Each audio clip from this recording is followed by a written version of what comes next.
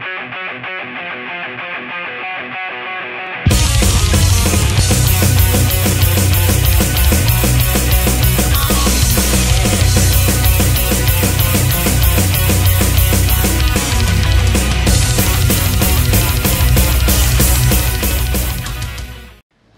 guys, this is Santiago from Svet Kant, and this Tuesday 10th of May at 8 p.m. I will be live from The Metal Galaxy's YouTube channel. We will be discussing our new EP, 3 Phases. Make sure to subscribe to The Metal Galaxy's YouTube channel and learn more. Hello everyone. Tonight we stay on MAIr Soul to interview experimental metal band Svet Kant, who just released their new EP called 3 Phases. So grab your booze and join us tonight. So Santi, we have interviewed you 2 years ago. For those who missed it and are not familiar with Svet Kant, can you briefly introduce yourself, the band, and the style you play? Hello everyone, my name is Santiago. I lead and manage experimental metal band Svet Kant. We're from Dublin, and our style of music is quite eclectic. We don't like caging ourselves into one specific genre, so we try experimenting with stuff from different genres, although we primarily make metal, obviously. Great. And as you always describe, and how I remembered Svet Kant, you just divide boundaries, you search them up and you break them basically. So thank you for introducing yourself. So 3 Phases has been released some time ago. How do you feel in general about the album yourself, but as well about all the reaction you just got? Well, as I said in the intro, like whenever we write music, like we're not too worried about trying to please a fan base or say oh, what are people gonna think if we do this or if we do that. So we basically write whatever we feel at the moment, and then we just develop it. In this case, the music in this new EP, 3 Phases, I think it's like more direct and more balls to the walls than maybe what was released in The Visage and Biased and Loneliness. So I think it kind of shows kind of like a different side of the band and a little bit more mature. And so far we are very happy about the reviews we've gotten, and how the people have reacted to it. Yeah, I agree with you totally, Santi. And when I was listening, I had the same feeling, but I would add as well that this album, if you listen to 3 Phases, it's much more focused, like the tracks are shorter and it's going into one direction. It's still experimental, but yet it explores, like to say, one side. And for me, it felt more intense than the previous one. Yeah, definitely. I think now in this EP, which is made up of 3 songs, and it's about 20 minutes of music. So we kind of, each track kind of has its own flavor and its own theme, and we just focus around that theme, and we just develop it and change it, and then present it again, but with little variations and stuff like that. So there's more sense of identity. Right. So you mentioned a team that centers about a team and a identity. Can you tell us more about it? About the identity of the album? Yeah, the identity and the team, what binds everything, every song together, despite their different flavor. Well, the EP is called 3 Phases because there's a Japanese proverb that says that each person has 3 faces. The one that it shows to the world, one that it shows it to close relatives, family and friends, and the one that is never shown to the world, and each person only knows that face because it's basically who they are. So the EP kind of originally started as a one song. The song was called Three Faces, and then with all the pandemic, and the lockdown, and basically there was no touring opportunities, nothing. Said, okay, since we have so much time on our hands, well, maybe we can do expand a little bit on this and say, okay, we make Three Faces, 3 songs, kind of everything kind of made sense. And so we work around that, about the different facets and aspects of the personality of each person, obviously with a heavy side. Yeah, exactly. But like every Svet Kant, I think what you just described, you started with the 3 phases. I think every Svet Kant album develops this way because the Fias Unbiased started, I think, with this way. The album Loneliness started as well with one song. Am I correct in this? Well, the Visage Unbiased was always meant to be kind of like a just like an album, experimental album, and it was kind of like approached as such as, okay, we're going to write an album, like a full album. Whereas Three Faces, it started as a single. We were meant to release that kind of like late 2019 or beginning of 2020, and then when we were about to kind of release it, then everything, the world went crazy. So we just postponed the release, and days became weeks became months became years. But when we finally put it out this year, I mean, we were absolutely very, very happy about it. So I think the worth was the wait was worth. Certainly, it's like you said, it's so matured. So we got a bit an idea how this EP came to be. But yet, if you look how the time frame, you made this EP in 3 times. Certainly, COVID helped you at a lot of time on your hands. But I wonder, how did you make? How did you get inspiration so quick, and how did the process speed up? Because every Svet Kant album takes 6 years to make, whereas this one was 3 years and released.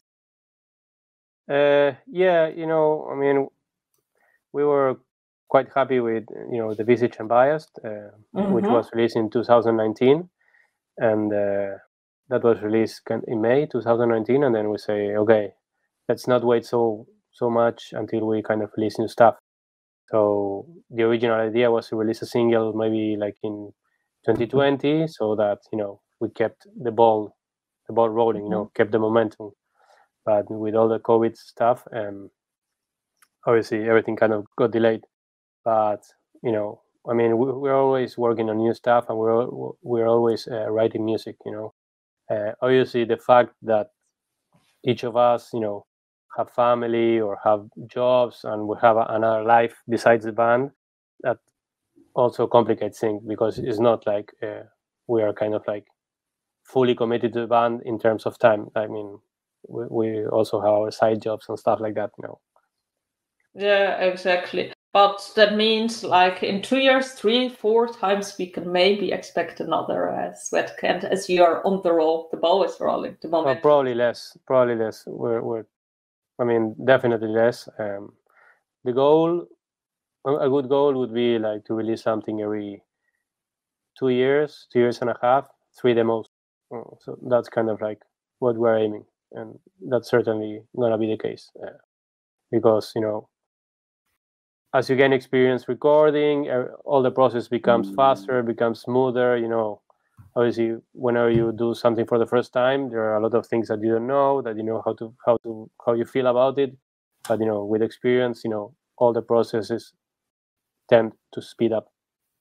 Certainly. So you just became MAIr as well in making this album. So we hold you to that. In 2-3 years' time, we can speak about your new ones. Let's go back to Three Faces. So Three Faces, what I noticed at sound when I was listening to myself, I saw a bit more folklore elements, a bit paganism, something like in that direction when I was listening. So for you, what am I correct, or did you had other influences that can be found in this album?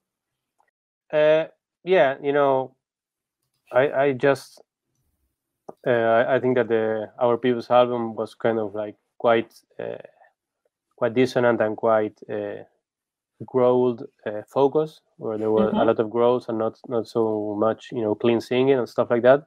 So for this new release, we said, okay, maybe we're gonna try shifting a little bit towards more good vocal melodies and good vocal harmonies, really crafted and work around the melodies on the vocals, and then intertwine that with a little bit of growth. So I would say most of this album is mostly clean sang, and then every so often you have growths.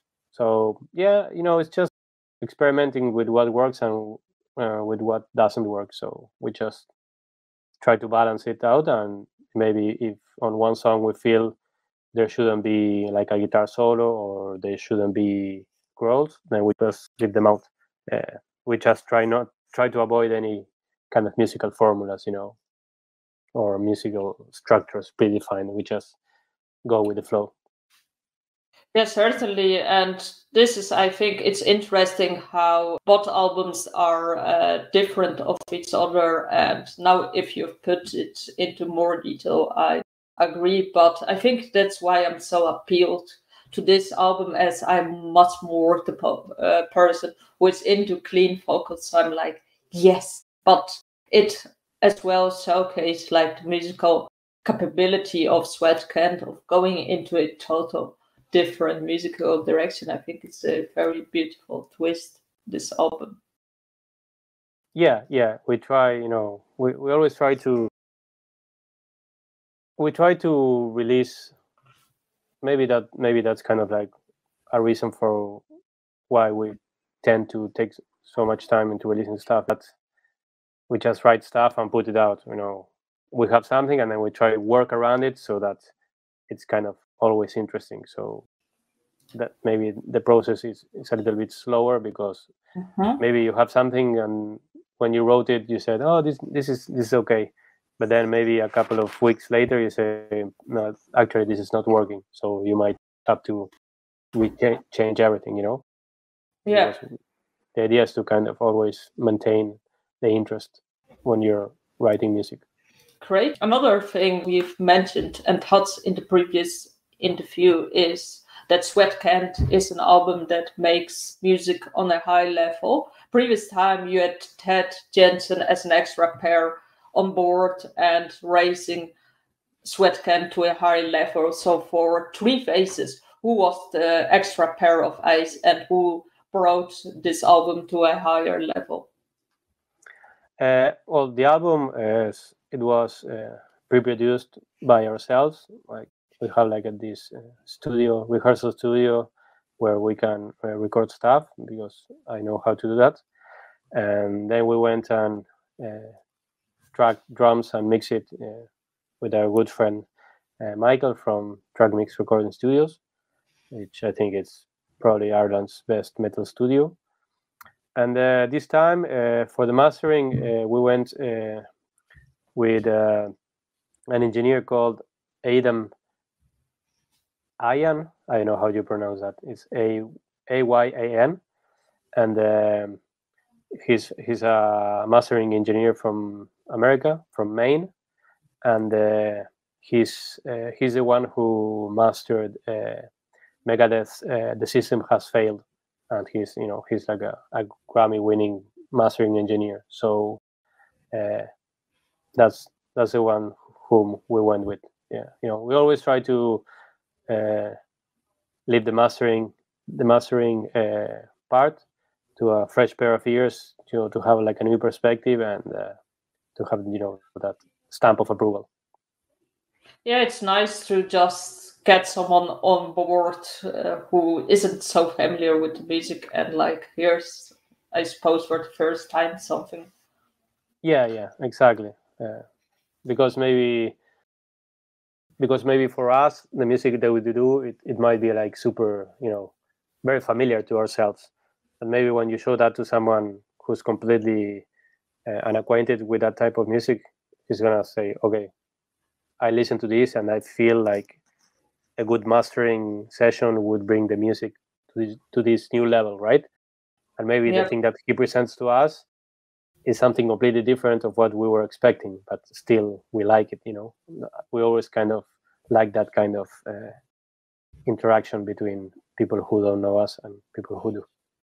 Yeah, it's always the hardest to spot your own mistakes because sometimes you are so used to a certain way of doing stuff, or like sometimes it's the pair just opens you by just pointing at something that you normally do, and you're like, oh. Exactly. So about the album, I was looking and holding this album, and one thing I noticed here, we have here, well, for me, these are Chinese folklore, and then we see here some Chinese or a bit different, Marx characters. So I'm wondering then about the artwork. How did the idea came to life, and how does it connect to the music? We talked a bit about the three phases, so maybe there is a reference here. But can you take us from the creation to connecting it with the music? Yeah. Well, as I said before, the song and the EP, Three Phases, they are rooted on that Japanese proverb about the different phases each person has. So when I was designing the cover and the artwork and the inlay, I just had kind of that image in my head, and then I bought some digital books about Japanese mythology and stuff like that. And you just start browsing through images, say, okay, this image might work, which that the single has a different cover than the actual CD. So whenever I saw, well, as you can see in the cover, there's kind of like this three-headed person. There's like one guy looking straight, and then two guys, a girl and a guy to his side. And that I saw that image and said, okay, I need to use this because there's exactly three faces. And then in the inlay CD, there's kind of like a bird that had three heads as well. I said, three faces, I need to use this as well. So, and I just wanted to look, Japanese oriented. That's why. And then, you always, as metal is, you always add a little bit of blood, because metal and blood go together. And that's kind of how it was born. Amazing story, but how did you get into Japanese folklore or Japanese? Is it like something out of your own interest, or you are like pointing the finger at? Yeah, I mean, I'm interested in Japanese Oriental culture as such. I find Japan is kind of like a really interesting country. Like, I've never been there, but I know it's kind of like a completely different culture when you compare it to Occidental culture. And I know it's just when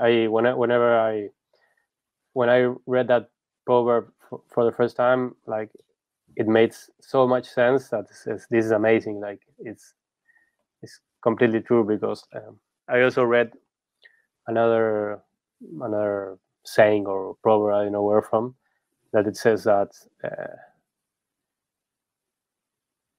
the person you are, nobody knows you. You are always someone different to different people, right? So, like, let's say I have 10 friends. I'm not going to be the same person to each of my 10 friends, because each of them have their own way of interpreting myself who I am. So basically, if there is 9 billion people in the world, basically there's 9 billion types of myself, because each person can see me through their own experiences of life. So that's I've always been interested in that kind of psychological and then personality traits. I love this angle. And I would say that this artwork is experimental as well, because who of all metal bands, well, maybe except Japanese bands, but like who of the metal bands puts like this sociology into an album and uses like Japanese culture to just display their artwork? This is like the first time I saw this, and I was like, whoa, this is interesting on myself. I have to display it somewhere else, because it's just something different than all other bands alike. Yeah, I mean, I think that's kind of like just ingrained in us, you know. We kind of like, we really try our best into avoid, you know, the stereotypes or you know, the typical metal cliches and stuff like that. So that's just what we try to do, you know. Maybe do our own thing and do it a little bit slower, but you know, with our own personality and with our own flavor and touch. Nice. Let's now talk about the videos, which were quite interesting. I was comparing them to your previous one, and I noticed that in this one there's a lot of distortion, and also it's unrecognizable wood guitarist and so on. I saw no faces in the videos Conjured and Three Faces. So I'm wondering what artistic choices were made of displaying this album. Well, the videos, both videos were produced and done by us throughout these years. Originally, the idea was to release only one video for Three Faces, and then say, okay, let's do another one for Conjured, you know, 9-minute video. Why not? And yeah, I you know, I like the idea of, since we did the typical videos of us playing in the past. In this case, we wanted to do something more like, you know, okay, no one knows who I am. Who's whom? Who's this guy? I don't know. I just see him. I just see them play, but I can see their faces, and you know, I just felt right, and we wanted to, you know, I'm very fond of, you know, close up, very close up shots where you can see, you know, the details of the skin, or you know, details that you wouldn't notice if you don't do like really big zoom ins. So yeah, it just felt right that way.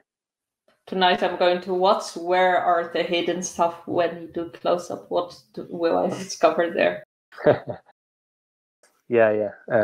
There's some hidden details. You just need to discover them. But I mean, I think the videos, they work well. It's kind of like a story, obviously. You know, in the first story, the main character is chased through the woods, and then he's like finally kidnapped. And then in Conjured, it's, well, the captors are doing funny stuff to the tortured person. And it keeps you like in attention. In one way, you want to find out who is who, but as well what's happening there exactly, because it's like it's happening fast. And then I'm wondering, so you did 2 videos, if I'm correct. So what happened with the white Parlour video? Well, that's still an idea that we might bring to life. So it might happen or it might not. There's, you know, now we're doing some, you know, pre-production and, you know, writing new stuff. So we definitely have that on a thing that we would like to do. For those who want to make it happen, just comment below when watching this video. So maybe it will happen faster. Definitely. And then can you share us any spoilers on the White Parlour, or is it top secret? Well, the idea would be that, well, at the end of Conjured, the person who was being kept in prison kind of manages to get out of his cell.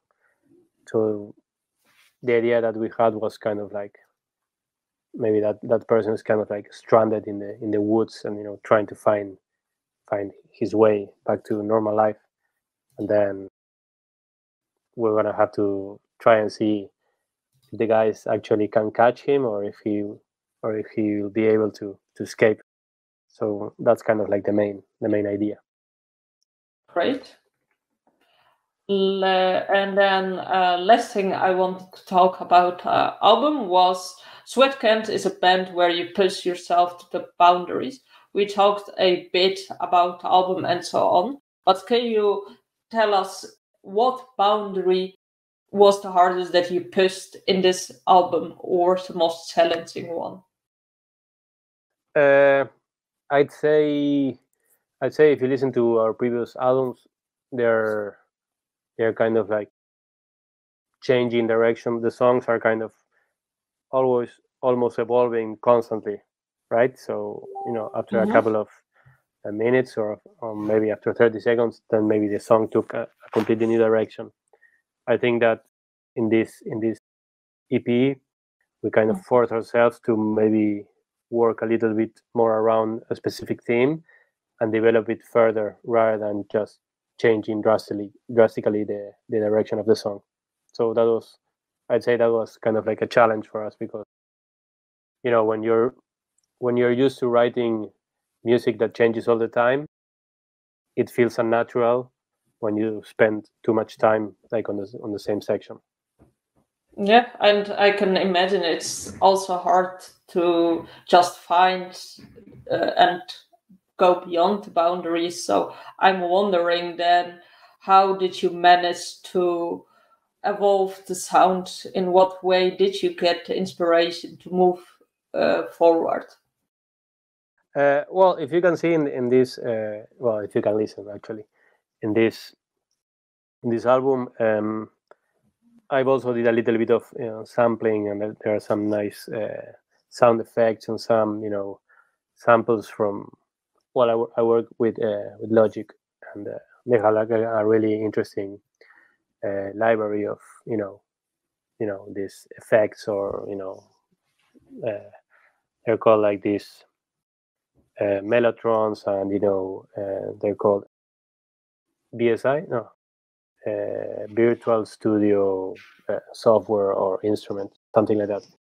Or you press a key and there's kind of like a beam of light that sounds, or crystal caverns, or space from the galaxies, whatever. So we also introduced kind of like a little bit of atmospheric sound effects, very, very subtle, almost unnoticeable. But if you pay good attention, you're gonna hear something in the background which are not the ordinary instruments, bass guitar, drums, just to give it kind of like a new dimension to our music. Interesting. So we'll be looking at close-up, searching for hidden details. We'll be listening carefully of hidden details. So it's an album full of surprises, three-phase. Definitely. I mean, whenever we kind of mix stuff, sometimes we don't want to make it super obvious. We also want the listener to kind of investigate a little bit with their ears. Don't just give them everything in a silver plate. It's always good. I think the best albums are the ones that the more you listen to them, you find every time you listen it, you find kind of new stuff. That's kind of like really interesting. It's like watching a movie again and again. Every time you watch it, you find new things you never noticed before. Certainly, I've now some homework to do for the review. I'll be re-listening and just like processing everything. So I'm wondering, anything we missed out on the album Three Phases, or anything you want to share that we didn't mention tonight? No, No, not really. I mean, I think the album works well in terms of how the songs develop one another. Because if you check the length of each song, is you have like a short, long, short structure, where the middle track is the longest one, and it's also like the most dissonant and the more growly one. Whereas the ones that are at the beginning and at the end, they are more melodic, or they have more vocal melodies and more vocal harmonies. So that's kind of like a hidden detail, kind of like the symmetry, short, long, short. Interesting. So it was a symmetry idea, but was it also different purposes, like, I don't know, attracting people into the album? Well, I think I always, whenever we're kind of selecting the the set list, or how you always think, okay, the first track is kind of like starts very calm, but it continuously grows, and it becomes heavier and heavier and heavier, and by the end of the first track it's like super heavy, and then you finish the first track and it's like very, very heavy. So you think there, okay, let's keep the momentum. So we start with Conjured, which starts with a very energetic intro. So and this is the heaviest one. So we go from less heavy to heavy, and then on the third track, White Parlour, it kind of push it back a little bit. So it's kind of like goes up and then goes down. It's like a hill, the three phases. It's a nice summary. So thank you, Santiago, for teaching us about the EP Three Phases, but as well sharing all the details, secrets, and so on. And I want as well to thank our collaborators for promoting the event.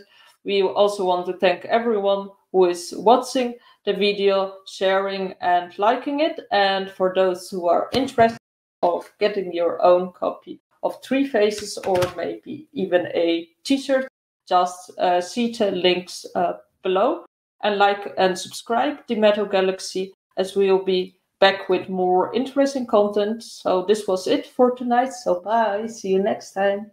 Bye. Thanks for having us. I look forward to showing you our new crazy music. Great. See you. Bye.